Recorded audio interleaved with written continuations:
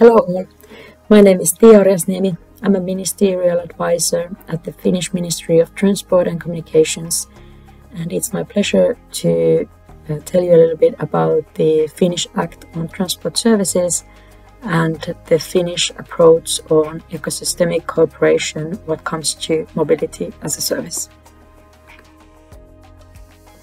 I will start by introducing a little bit of background about our National Act on Transport Services and especially the data provisions of the Act. Then I will move on to the Finnish approach to mobility as a service that is focused on the customer, and the ecosystemic approach we have promoted that is built especially on public-private people partnerships. Some background about the regulation in Finland.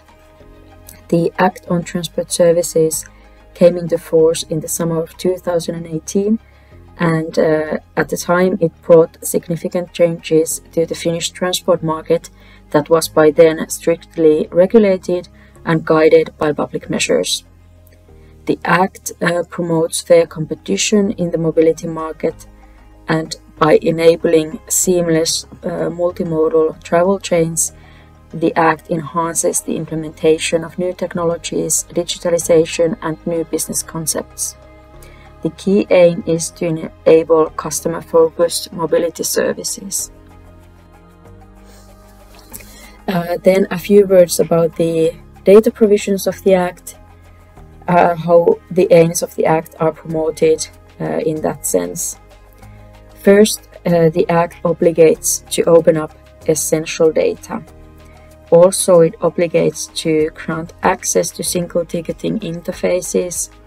That means that the access must be provided to the sales interface of the ticket, reservation, or payment system. The Finnish model of third-party ticketing is based on user accounts. There's an obligation to grant access to interface for acting on behalf of the customer.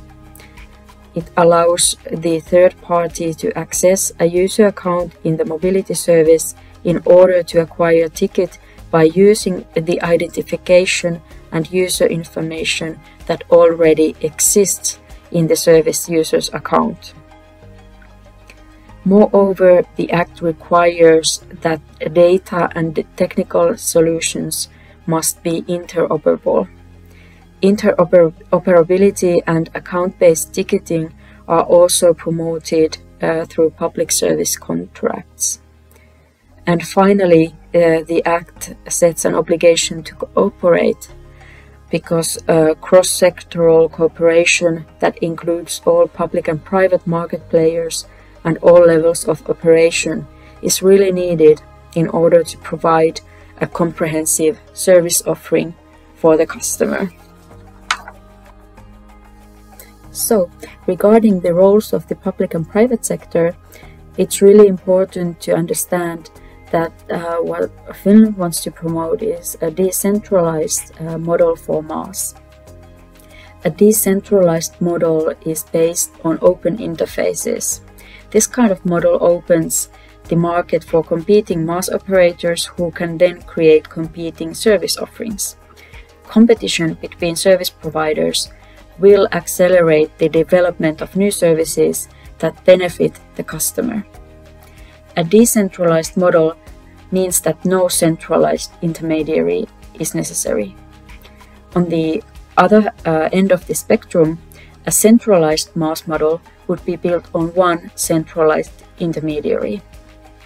That kind of model would be more closed and therefore not very well scalable.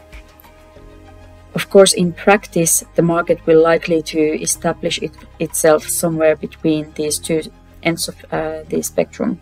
In this addition to decentralized solutions, there will be several competing intermediaries that are specialized in certain areas. So, putting customer at the center is the idea behind the Finnish Act on Transport Services.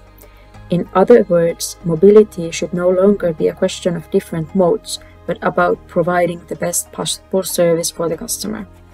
The Act views the whole transport system as one entity and provides the needed elements for a technology-neutral digitalization of mobility services and also the creation of new service models. A MaaS service provider brokers and integrates the services from different modes and different service providers according to the customer needs, and then offers the entire travel chain for the customer. For the customer point of view, MaaS offers smoothness and ease of mobility because this is a way that one service can provide a broad selection of different types of services. But efficient MaaS needs support from the transport system as well as the regulatory framework that supports it. Further, the openness of data and interoperability of the systems should be ensured. The regulation should not prevent the service providers from developing new service models or new type of services, or the entry of newcomers to the market.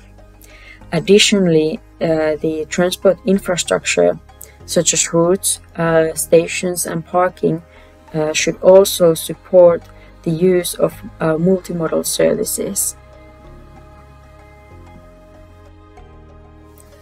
Transport is a sector where the public sector has a decisive role when it comes to planning and organizing transport and mobility services.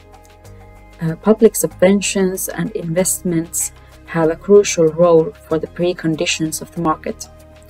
We really believe that travel chains in the future are built on different combinations of services that are provided by public and private service providers alike. Therefore, it's really important that we make ecosystemic development part of business and innovation policy. A transport sector ecosystem means a network of different service providers that compete with one another and complement one another. These ecosystems should operate on the basis of long-term public-private people partnership models, the aim being to develop competitive business ecosystems. In the optimum situation, these ecosystems enable constantly developing network structures, continuous joint learning, and open innovation. The actors in the ecosystem compete with one another and with other ecosystems, but at the same time, they deliver added value for each other and especially for the customer. Thank you.